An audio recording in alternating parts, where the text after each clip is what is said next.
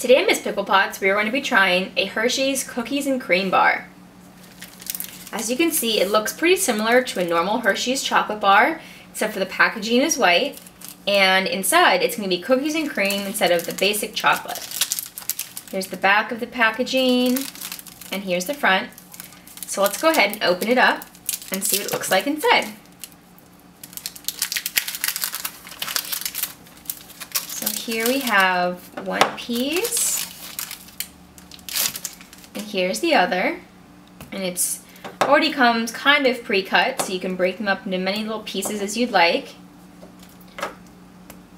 And we'll finish the rest. You can also see that inside there's cookies and cream flavor, so the white chocolate with little cookie bits inside that make it crunchy. Let's go ahead and sample a piece and see what it tastes like.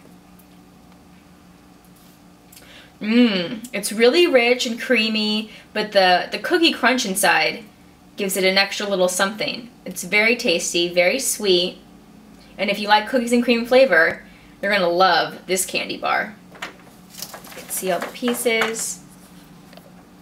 There you go. And that is a Hershey's Cookies and Cream on Miss Pickle Potts.